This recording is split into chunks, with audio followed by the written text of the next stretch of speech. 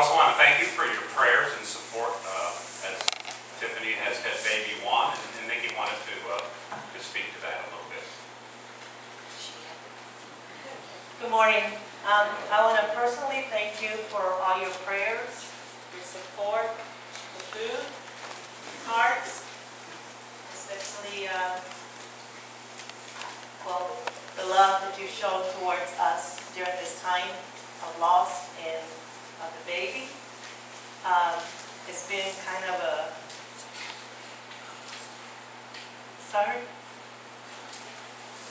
at first, with my sister's husband passing away, it was very hard.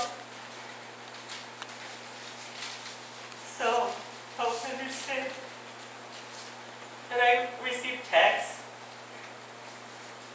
prayer, and I would ask that you continue to pray for my sister and her sons. At the end of the birth of our grandson, after all that was also a rush. So I had to get from Phoenix to Tucson, and the cops were very nice to bring me over here because I wanted to come, and they were so tired, and they couldn't drive me if they wanted to, and they drove my nephew halfway to Casa Grande, and here I come. From that to this, and then, we continue to be going, but with prayer and your love and support, we've been able to make it through and just continue to pray for Tiffany and John and the baby, and us, of course. But I want to share a scripture with you guys. It's from 1 Thessalonians 5:16 through 18. Rejoice always, pray without ceasing. In everything give thanks, for this is the will of God in Christ Jesus for you. So we love you and continue to love you. God gives and God takes away. And Nikki does come from a very close family.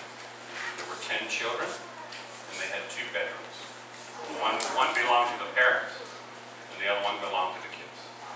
And they slept in there like cordwood, one next to another. So they're very close families. And we do, I would be remiss if I didn't speak to you. I called Arlene, I forget what day it was. Where's Arlene? There's Arlene. To pray for the baby on the prayer chain. And the reason why I called is because he was very sick. We were very concerned. And I believe prayer is real. Prayer is alive. Amen. And if I don't praise God for His answering of prayers, then my prayers would end up falling away null and void, because we need to recognize God in everything He does, whenever He does it. So immediately after putting His name on the prayer list, everything started to get better. He had very severe jaundice. Do you know that jaundice is a contributor to deafness in infants? He had failed two hearing tests up to that point. But the very next hearing test, he passed his hearing test. And the jaundice is leaving his body. It's radiating up through his head or something. I'm not sure how that all works. But we do. We want to thank you again for your prayer supports. And that's really what the church family is about. We always need to be praying for each other. And if we don't, we're just allowing ourselves to miss so much, really, of the benefit of as a child of God. I just wanted to piggyback on a couple things that Mike mentioned. And again, thank you. We do have some extra postcards in the back. If you want to take a couple with you, you can take them to work to people that you know that aren't in our mailing area and hand them to them. Or you can use them as a point of emphasis. And additionally, I wanted to emphasize next Sunday night's service. It's a service about our first love for Jesus. I'm not gonna get up and teach and preach, even though that's hard for me, because I love to teach and preach. But we're going to just talk and give testimony time to when you came to know Jesus, and anything you want to say about Jesus, as we attempt to prepare our hearts for the upcoming revival then I have one other announcement for Marcia. Marcia wants you to know that most of you know Barbara Lee. And we're trying to help Barbara Lee with her meals.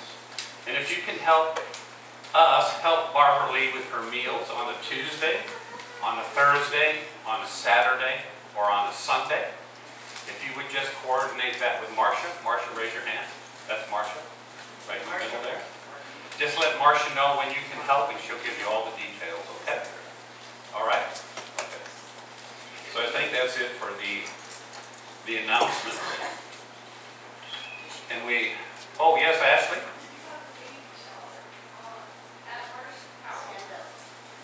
We have a baby shower at Marcia's house.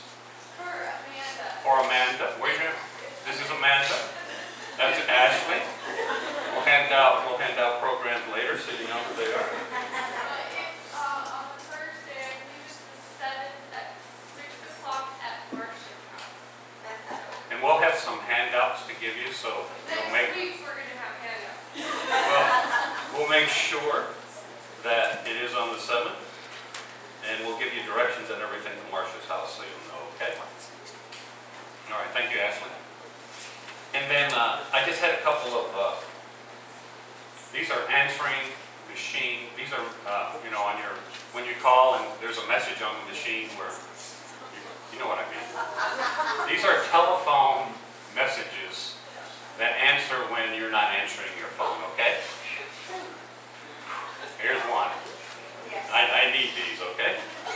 Greetings, you have reached the Sixth Sense Detective Agency. We know who you are and what you want, so at the sound of the tone, please hang up. Here's another one. This is not an answering machine, this is a telepathic thought recording device. After the tone, think about your name, your reason for calling, any number where we can reach you, and we will think about returning your call. And here's my favorite. Hi, if you're a burglar, then we're probably at home cleaning our weapons right now and can't come to the phone.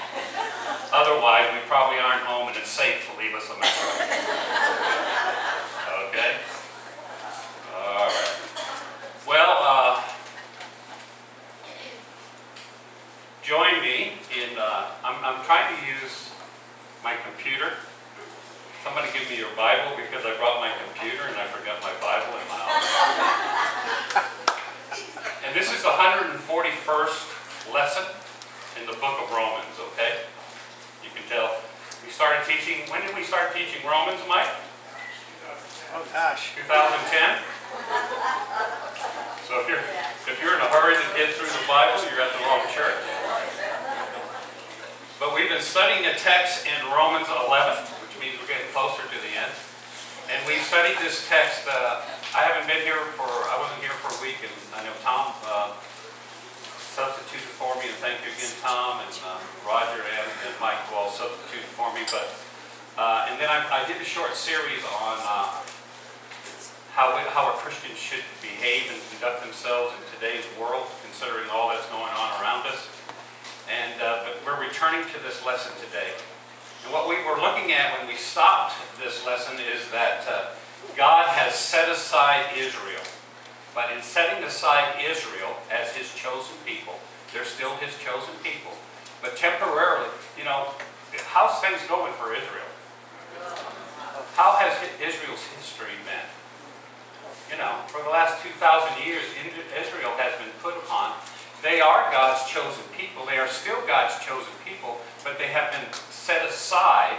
And in that having been set aside, they've had quite a struggle. There will be a time that He calls them back. And what we're looking at in these lessons is why God has set aside Israel. Why? What was the reason for that? And we've looked at a couple things already previous to this. And first of all, we looked at what His purpose was. And God's purpose in setting aside Israel was so that He might bring salvation to both the Jews and the Gentiles, okay? So that He might bring salvation to both the Jews and the Gentiles. And if I don't move the screen fast enough, the screen goes blank. And that's why I brought my notes with me, because I was afraid that I would mess something up. So But God set aside Israel so that he could reach us, the church, the Gentiles, and then so that he could ultimately reach his own people. And then we looked at the idea that we looked at the idea of a premonition where God, Paul warns us in his writings not to think that we as Gentiles are more holy than Israel, that we are more deserving as Israel. You know, Israel's sin is the same sins that we commit today. Israel's problems are the same problems we have today.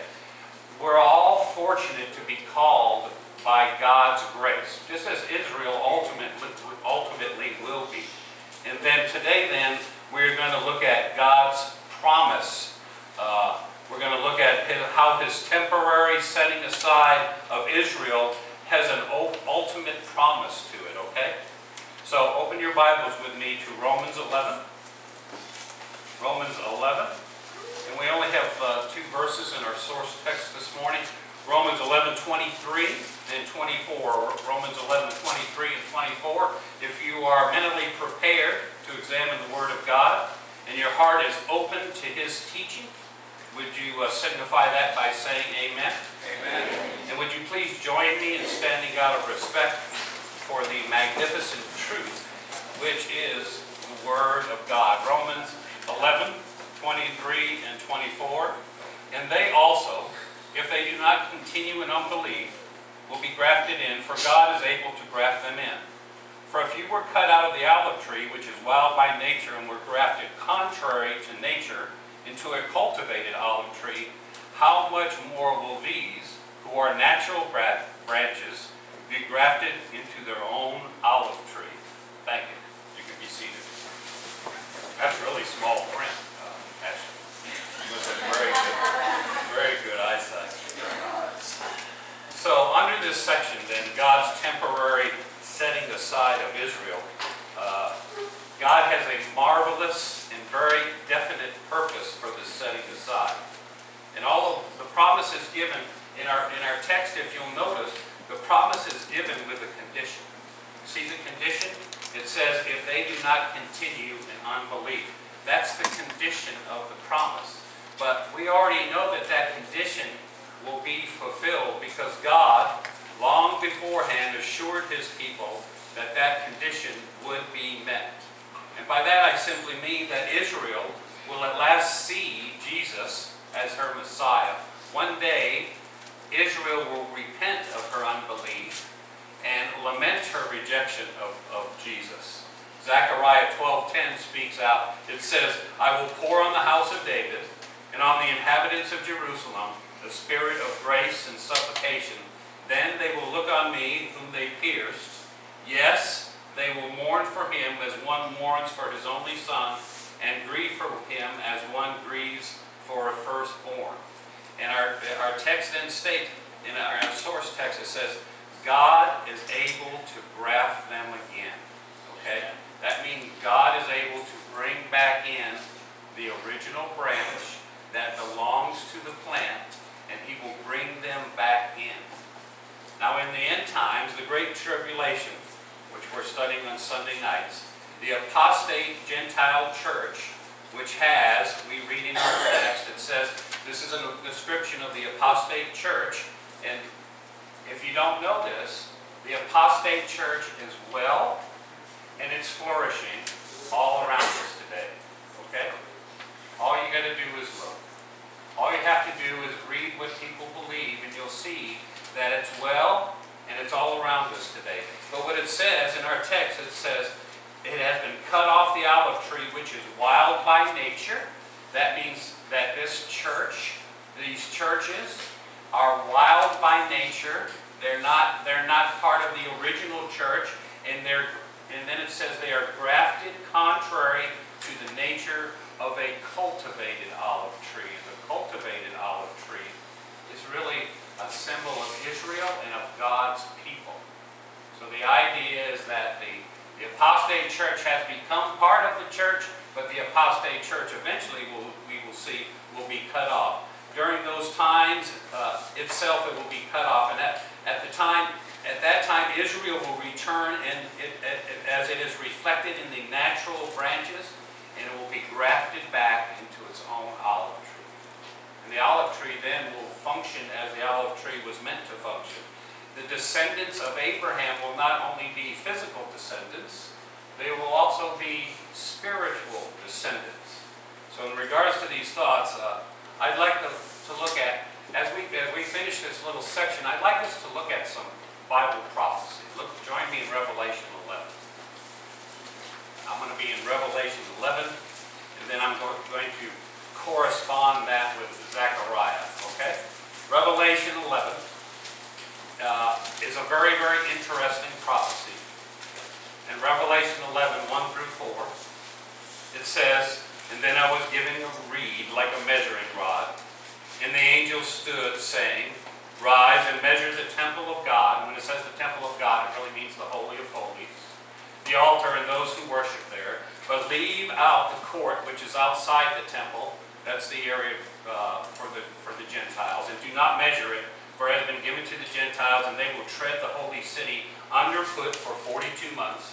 And I will give power to my 2 witnesses, and they will prophesy 1,260 days, clothed in sackcloth. These are the 2 olive trees and the lampstand standing before the God of the earth." Okay? So, these are the 2 olive trees and the 2 lampstands standing before the God of the earth. What's that mean? Well, if you want to know what it means, you have to go find it. That's why one of the great things about the Bible, it is all interdependent. Okay? It embellishes upon itself and explains itself to us. And to find that, we see in this vision, John is told, he's told to take a measuring rod, and he's supposed to measure the temple, the altar, and the worshipers. And that means that God is defining for us his own property. And who's his own property? His people, his chosen people. And he's commanding John to mark off his divine possession for preservation, because this is in the time of revelation, okay? This is where the people are perishing at a remarkable rate. So at the time, now remember when John is writing the book of Revelation, is there a temple? There's a temple. But the angel's telling him to measure the temple. But that in itself is not an unusual thing, because numerous prophets of the Old Testament note that there is a temple. At the end times, that there is a temple. But this reference to a temple and in the end times is not unique, these prophets would tell us. So during the time of the Great Tribulation, what that says is that the Jews will be converted, and they will be marked off by God for his own protection. They will be marked off by God. In your outline, the first word is protection during the day of the Lord. Thus I believe, because of that, John's measuring of the temple seems to symbolize that the Jews will be, those people will be coming to salvation and kingdom blessings at a much greater frequency than the Gentiles might. The Revelation vision is very similar to Zechariah 2, 1 through 5, in which Israel is measured out by God for protection. He provides for them divine protection. He actually places a wall of fire around her, and the nation Israel actually experiences the glory of God in their midst. Just as God's holy city was once measured to mark it out as God's possession, to be rebuilt in millennial glory, so the temple is measured to affirm that salvation will come for God's people, for the nation Israel. So at this particular time, the Gentiles, as I've said, are left out. If you look at that second verse back in Revelation 11, most of them, why? Because most Gentiles at this time in history, during the end times, will be opposed to God's things. Okay? They will not be seeking God's things. They will, while some will still receive Christ, not as a whole people as Israel will. And you'll say, well, you're telling me every Jew will be saved? No, I'm telling you every Jew that God wants to be saved will be saved. Amen. Okay? Just as every Gentile that God wants to be saved will be saved, all right? If God has called you to be one of his children, you're going to come to saving knowledge of him. All you have to do is exercise the faith and the belief to accept him. So as we see here, we have these two lampstands and two olive trees. And the identity of these two witnesses also speaks of Israel's salvation. They're called the olive trees, the lampstands. And that terminology comes all the way from Zechariah. And to properly understand what is being told to us in that end times prophecy, we need to go back to Zechariah's teaching. Okay? So we're going to take a little excursion in the Old Testament, all right? Zechariah lived between the times of Ezra and Nehemiah. Okay? He was a prophet, and the rebuilding of the temple had been approved in Ezra's time, but the temple had not yet begun to be rebuilt. And God decided, I'm going to use two men. I'm going to encourage them to start that restoration. And those two men are Joshua, the high priest, okay, and Jeroboam. It has an L in the English, but it's not. It's silent. It's Jeroboam. He's the governor of Jerusalem. And see, the Jews of that day understood one thing.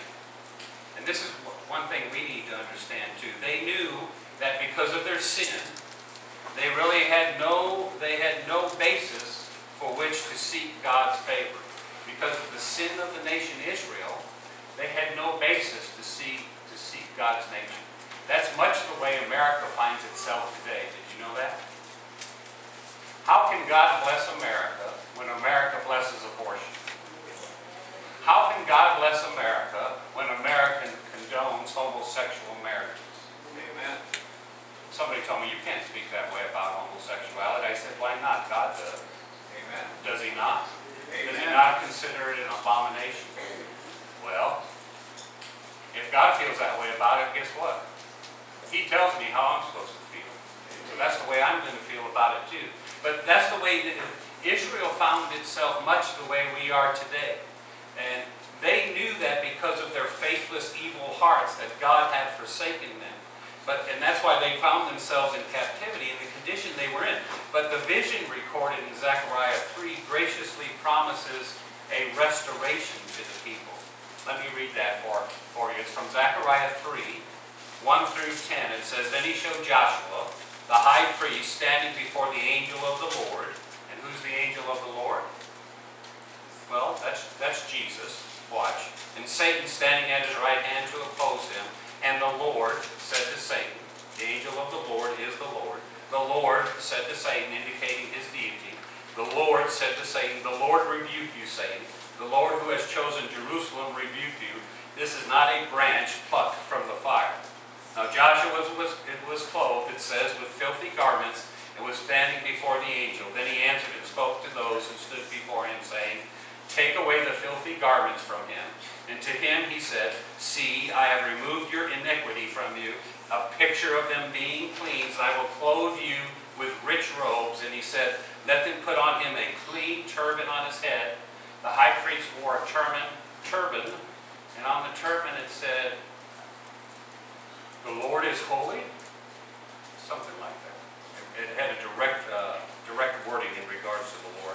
So it says they put a clean turban on his head, and they put the clothes on him, and the angel of the Lord stood by the coming branch. Then the angel of the Lord admonished Joshua, saying, Thus says the Lord of hosts, if you will walk in my steps, and if you will keep my command, then you shall also judge my house, and likewise have charge of my courts, and I will give you places to walk among those who stand here. He's talking about a reinstitution of the temple. Hear, O Joshua, the high priest, you and your companions who sit before you, for they are a wondrous sign. And behold, he says, I am bringing my servant, the branch. Who's the branch? Who's the branch? The branch is Jesus Christ. We kind of shift the vision now from a contemporary time to a future time. For behold, the stone that I have laid before Joshua, upon the stone are 7 eyes. Behold, I will engrave its inscription. Says the Lord of hosts, I will remove the iniquity of the land in one day, and in that day, says the Lord of hosts, every one will invite his neighbor under his vine and under his fig tree. Okay? Pointing towards the millennial kingdom. And the high priest Joshua symbol of the nation Israel and the representative of the people of God, is cleansed, forgiven, and restored to act as God's agent in the restoration of the nation. And God has reiterated his promise of salvation in his covenant if the people would only do one thing: obey. That's all they need to do is obey. And when the people obey, restoration will come. And in those last few verses, as I said, we look forward to the Messiah, his kingdom, the great, ultimate, final, and glorious restoration of holiness and grace. See, God chose Joshua to stand before him as the cleansed and forgiven representative of Israel, and a new temple to be built, and a new Israel returned from captivity to its land and its God. That was just a taste, though. That's just a preamble. That's just a small preview of the ultimate salvation of Israel in the restoration that will be directed by Messiah at his second coming. Then, as we continue in Zechariah, we have presented for us a second key figure, Zerubbabel. And he says in 4:1 through 3, "Now the angel who talked with me came back and awakened me as the man who is awakened out of his sleep. And he said to me, 'What do you see?' So I said, 'I am looking. And there's a lampstand of solid gold with a bowl on top of it. And on the stand 7 lamps with 7 pipes to the 7 lamps. 2 olive trees are by it, one at the right of the bowl and the other at its left.'" And then, so then immediately we have a spontaneous, we see an automatic provision from God when in verse 4, "So I answered and spoke to the angel who talked to me, saying, 'What are these, my Lord?' Then the angel who talked with me answered and said to me, 'Do you not know what these are?' And I said, 'No, my Lord.' So he answered and he said to me, This is the word of the Lord." He says that so that Zerubbabel will know this is God who's speaking through me as his agent, not by might, not by power, but my spirit, says the Lord of hosts.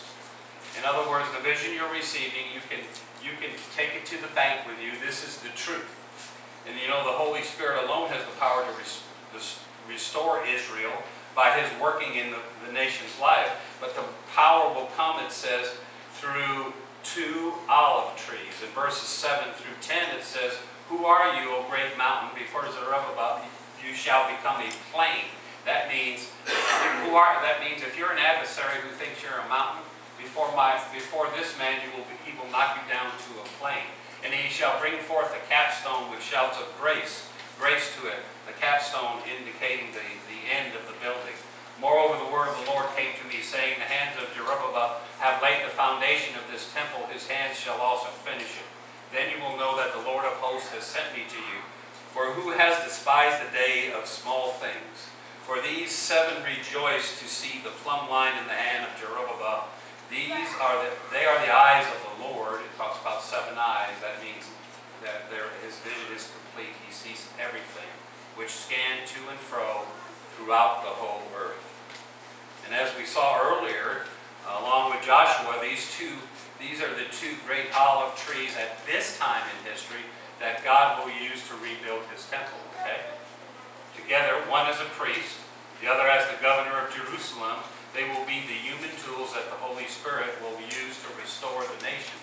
But there's one final component still here to God's plan, and that's in verses 11 through 14. "Then I answered and said to him, 'What are these 2 olive trees at the right of the lampstand and at its left?' And I further answered and said to him, 'What are these 2 olive branches that drip into the receptacles of the 2 gold pipes from which the golden oil drains?' Then he answered me and said, 'Do you not know what these are?' And I said, 'No, my Lord.' And he said, 'These are the 2 anointed ones who stand beside the Lord of the whole earth.'"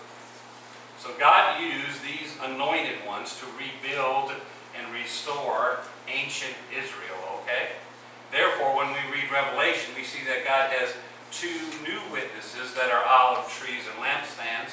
So when we compare one set of Scripture with another set of Scripture, we see what? That they were both used in the exact same way. Because God uses the 2 witnesses to do what? To restore and rebuild his kingdom. God is in the midst of renewal and restoration with the 2 witnesses. At that time, though, they will restore a millennial temple, a new temple. The new work will be and the new work this time will be a national salvation. The new worship of the Lord Jesus Christ. So God used these tools in ancient times to restore Israel, the golden pipes through which the Holy Spirit flowed. In a similar way, in the New Testament, in Revelation 11, he uses the two witnesses who will be future instruments of Israel's salvation. You know, they're going to preach in Jerusalem, and they're going to be killed. And after 3.5 days, what happens? Their bodies are risen up, okay? And what happens to the city of Jerusalem? It is brought to salvation because of the miracle of the restoration of the two witnesses. In the New Testament there, it talks about they gave glory to the God of heaven. That's a phrase used in Revelation that indicates salvation, okay? So the present destiny of Israel can and will be reversed. See, God set Israel aside for the last, how many years? For a definitive purpose. God has set Israel aside so that you and I could get saved, so that you and I could be humble. He set aside his chosen people and chose you, and so that he could exhibit his glory and his grace to the entire world. But the return of Israel to the Lord is not only possible, the return of Israel to the Lord is certain. To be true to his own promise, God's chosen people cannot continue forever in unbelief. Quoting from Isaiah 59:20 and 21, Paul will declare in the next section of verses that we look at, in 26 and 27, he quotes from Isaiah and he says, "All Israel will be saved. As it is written, the deliverer will come out of Zion, and he will turn away ungodliness from Jacob. For this is my covenant with them, when I take away their sins." When I take away their sins. They will be a holy people, and as a holy people, they will become acceptable to God. So what does all that mean to you today? What does that mean to you today? What that simply means to you today is that you need to consider, we need to consider, that God, in his grace, in his glory, has set aside a time for us as Gentiles to come to be his children. Okay? There's a special time in history for us. Okay? And this time has been set aside for us to be called to him. But if we allow that time to pass, there will be a time, I'm sorry to say, when there will not be another one called to salvation. So the immediacy, how's the world doing right now? How's the news? Do you watch the news? And it's tough to watch the news for more than about 10 minutes. Let's see. Syria, the new Islam caliphate. Do you know what a caliphate is? We have returned history about 800 years. We've gone back in history about 800 years. We now have an Islamic caliphate in the Middle East. You know what a caliphate is?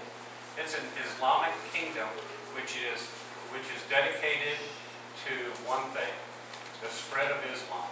You know how Islam is spread?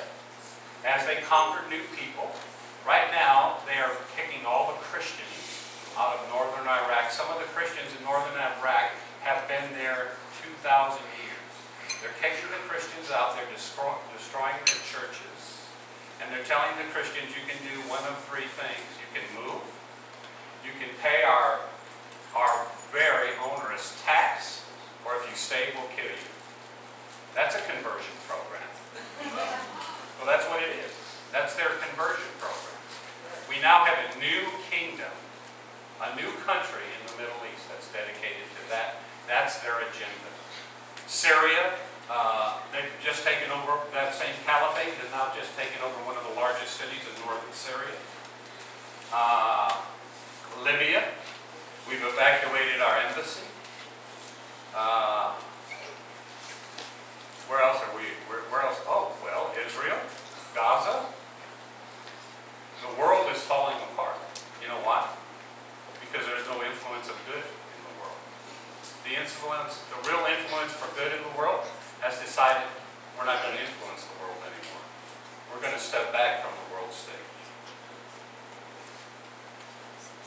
So hey, you're only going to reap what you sow. And that's what we've done. But in specific today, see, what God is doing today is He is calling a people that are ready to help fight this battle of the end times. He's calling people that are founded and grounded in God's Word, and He's asking them to come forward and be His child and allow Him to work through them to further His kingdom. And His is the kingdom that will only matter in the end. But there's a lot of work to be done. So, Doug and the praise and worship team, ladies, are going to come up. And if you don't know Jesus Christ as your Lord and Savior, I'm not sure what you're waiting for. Because, as I said, there will be a time when there will be no more calls. And we need to be about God's business. We need to be prepared spiritually, emotionally, even in some ways physically, for the upcoming battle that's before us. So Doug and the girls are going to lead us in a song of invitation. As they do that, if the Lord moves upon your heart, don't be bashful. Everybody, it happens. When God calls, it happens. It's okay to get up and come forward. And but let's give the Lord this time as we go to Him in prayer. And if you'll join me in standing, and if you go ahead and bow your head and close your eyes, and I'll lead us in a time of prayer, reflection, and invitation. Father, we thank you, Lord, for allowing us this opportunity to come before you this morning. And Lord, we thank you for your word, which shows us how in a period of several thousand years you illuminate one truth with another truth. And Father, we just thank you that we have your word before us, that we can see all of this revealed to us, how you have taken the mystery out of some of the mysteries and revealed them to us. And Father, as we come to this time of invitation, it's our desire, Lord, that our words not be important, or we just give this time to you. And we pray, Lord, that this would be a time where your Spirit would sweep among us. And Lord, whatever the need might it be, if it's for salvation, we'll rejoice over your action, not our actions. We'll rejoice over your calling in someone's life. If it's someone for membership, someone for baptism, someone for prayer time, Lord, someone that needs to kneel out at the altar and lay their burden before you, whatever the need, Lord, we give this time to you now, Lord, and we just thank you for your calling on our lives. And we look forward to what you will do, Lord, as the world becomes ever more evil. It gives us ever more opportunity to do good. So we thank you, Lord, for that chance. And may we be up to the task at hand. And we pray this all in